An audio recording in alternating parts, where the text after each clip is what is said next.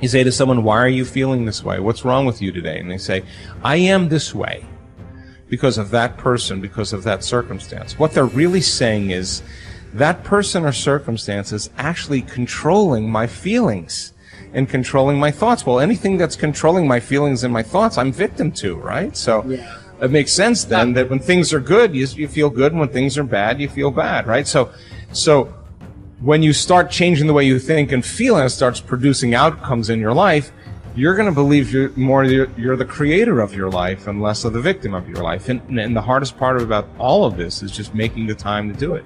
If you're not even peaceful, there is nothing in your life that you can do in a worthwhile way. To be peaceful essentially means this, that you're not messing your mind. To be peaceful means that your system is at ease. You know how to conduct your mind, you know how to conduct your emotions, your body and your energies.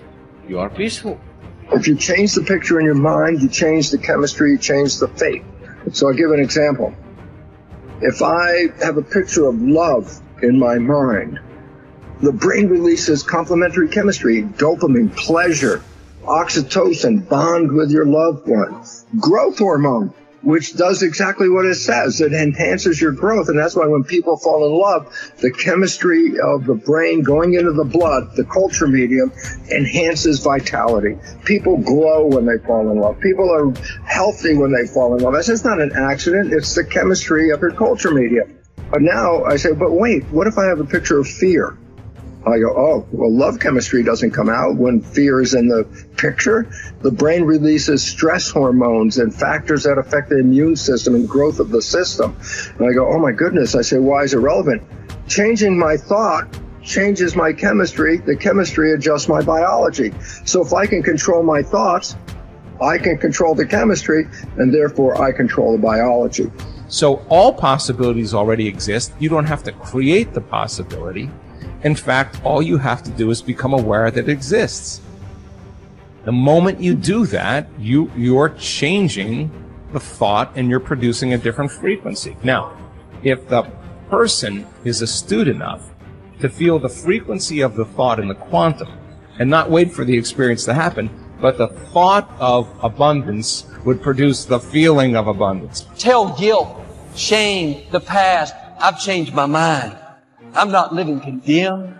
Listening to the accusing voices, I'm forgiven, I'm redeemed, restored, my future is bright. Tell lack, struggle, not having enough, I've changed my mind. That is not my destiny. I will lend and not borrow. What I touch will prosper and succeed. Abundance, overflow, increase is coming my way. Train your mind. Train your mind not to focus on the problem and make it bigger, but focus on the solution to solve it. Stay positive, stay focused, and most importantly, stay strong. The way we've been using our thoughts are not necessarily productive. As a matter of fact, sometimes our investments of our thoughts are actually counterproductive because our thoughts create a reality that we then have to overcome. So basically it says that we must start to become aware of our thoughts. And why is this important? Because thoughts represent units of energy. Every time you have a thought, you use energy. Why this becomes relevant is, if I give you a checkbook for your bank account, you don't go down the street and just write checks to people like, oh, hey, you're a nice looking guy. Here's $10 for you. And, oh, here, little girl, go out and buy yourself a little car. Here's $1,000 for you. And you don't give away your money. Why? Because giving away your money is giving away your life. So basically, you become very frugal when you have a checkbook in your hand. Now what I'm trying to tell you is this. You have an energy budget in your body. The energy is what keeps you alive. When you start using energy and writing checks where you get no return from your energy, then it's exactly the same as writing checks out of your bank checkbook and giving away your cash. So why this becomes important is the biology of belief reveals how our thoughts create our reality. And if you start investing in thoughts that are counterproductive, thoughts like fear, or what am I going to do, and how am I going to escape this problem, or how's this going to go wrong, and all these other kinds of thoughts that are negative kinds of thoughts, then realize this.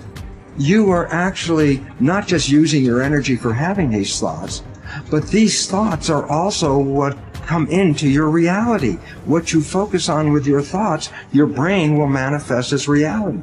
James from Harvard said, believe and your belief will create the fact. All things are possible if you believe. Well, you know, I studied for a long time. I started to study this book, Think and Grow Rich. And he talks about belief in here. He says, you're not ready for what you want until you believe you can get it. I found that the only two sources of reference we can go to find out anything about ourselves is science and religion. They all say you've got to believe. So I got figuring out, how do you believe? How do you change a belief? Interesting subject, because I'm going to tell you something. Your results are nothing but the manifestation of your belief system. Well, our belief system, now listen carefully, is based upon our evaluation of something. And frequently, when we reevaluate a situation, our belief about that situation will change. Let me repeat that. Our belief system is based upon our evaluation of something.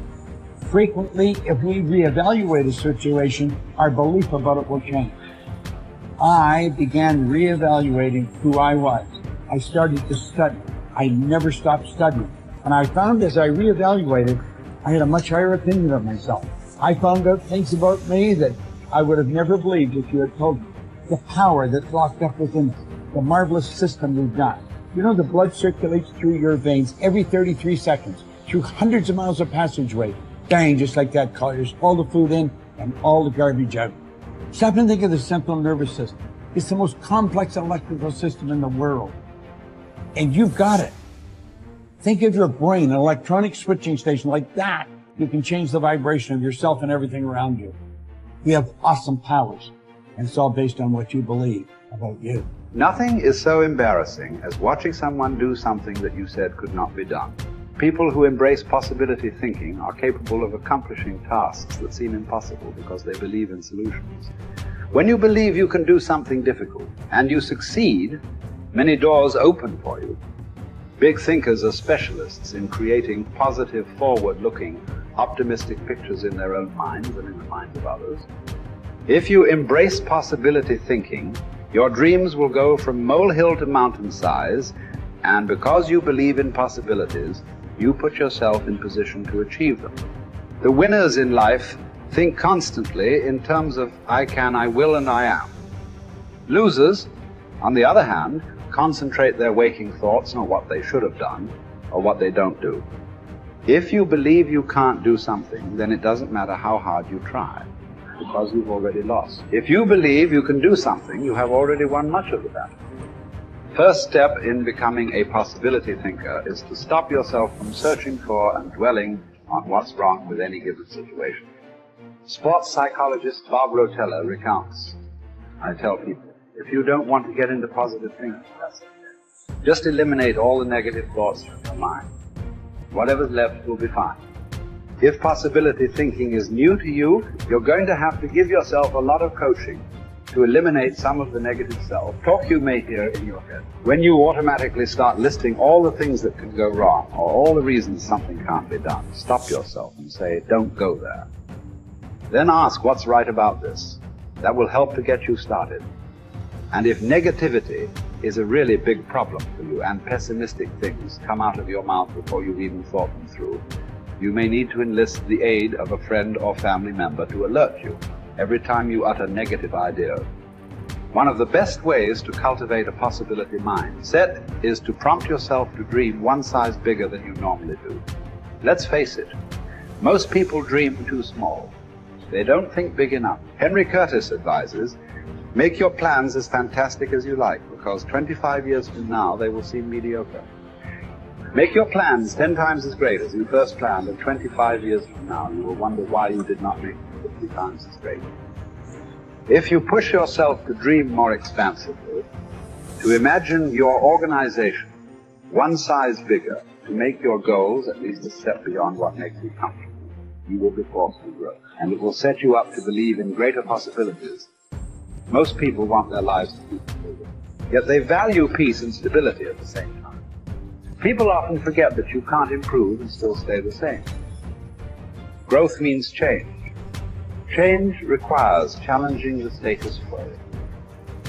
If you want greater possibilities, you can't settle for what you have now. When you become a possibility thinker, you will face many people who will want you to give up your dreams and embrace the status quo. Achievers refuse to accept the status quo.